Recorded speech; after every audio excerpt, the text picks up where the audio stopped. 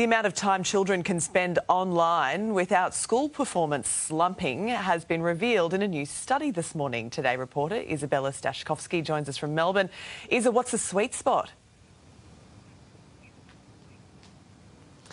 Well, Sylvia, good morning. The results of this study will certainly surprise a number of families. It's actually been revealed that a certain amount of screen time can improve academic results. This study's been done at the University of New South Wales with kids aged between 11 to 17. It was found that children and teenagers who spent between 1 to 2 hours per school night online gaming or trawling the internet actually had better results in their NAPLAN testing. On the flip side, however, children and teenagers who did the same thing for upwards of 4 hours per night had worse results. So the key here certainly is balance, and it has been seen as well that the benefits can be from reading or from problem solving.